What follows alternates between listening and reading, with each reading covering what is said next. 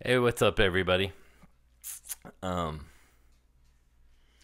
so we were talking about some of the G major scale and how it's starting to tie into some of the other stuff and some of the scale stuff, and how scales are boring, but you can make them unboring, and you make them unboring with noodling.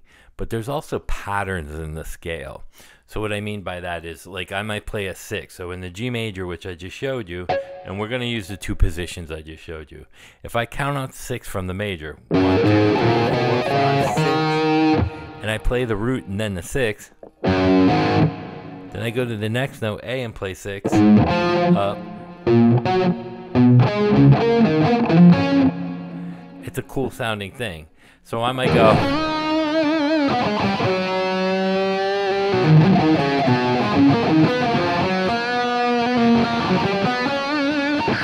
whatever, but I'll use it to jump around.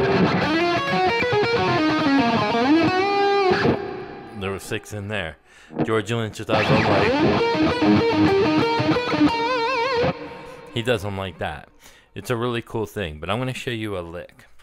So using this, that blues note off of the A, if you look at the G major scale down here, so I'm going to play off of the high E, the 3rd fret with my first, and I'm going to go 2 and 3 are my fingers, 1, 2, and 3, and I'm going to just go 3rd fret, 4th fret with my 2nd finger on the B, and then 3rd fret with my 3rd finger, my ring finger, and then I do that same pattern starting on the B string.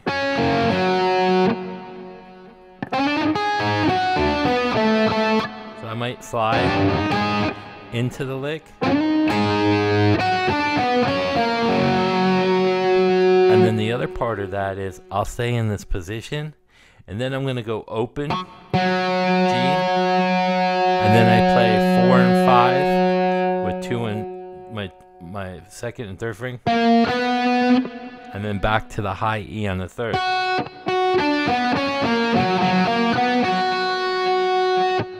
So I use that all over the net.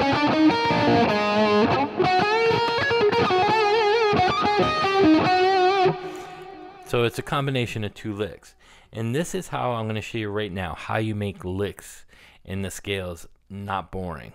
So I might take a lick like this, or this, and I add another lick to it, where I might be up here on the high E, and I play 12 on the B, and I hammer to the 13th, and then on 12, 13, 14 on the G.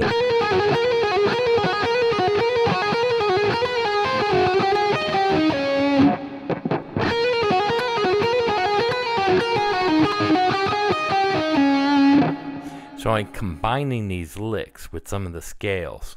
So and all the notes are in the scale. I'm just creating licks in the scale, and that lick you can do down here too.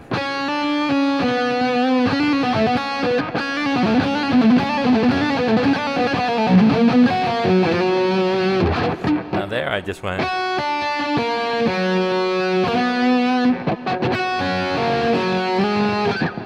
I don't know what I did. Oh, I slid the 4th fret to the 5th fret.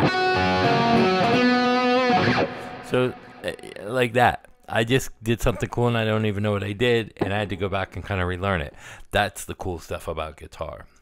You know, and this is the kind of stuff that, like I said, a lot of these guys aren't going to teach you. And it's the combination of putting, it's like a boxer. You got to learn different punches, hooks, straight shots, and then you put these combinations together and you see what works the best for you.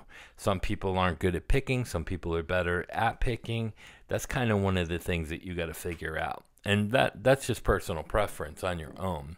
So here's the other thing I'm going to show you, and I'll do it scalular, and I'll try to play up here. Watch.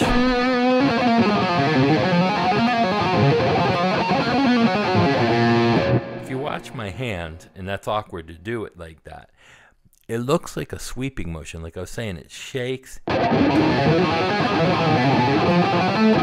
It's it's like a weird thing that I picked up a long time ago, like shaking and rotating my thumb.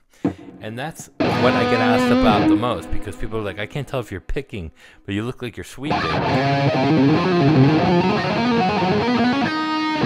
So it's one of those things. It's just a weird thing that I do. That's another technique you can work on. It's just something you got to kind of figure out. There's no explanation for it. So this is another short video. So now you got some of the arpeggios with the other thing, and there's a couple more licks in there for you. So now you can start tying some of the stuff together. All right.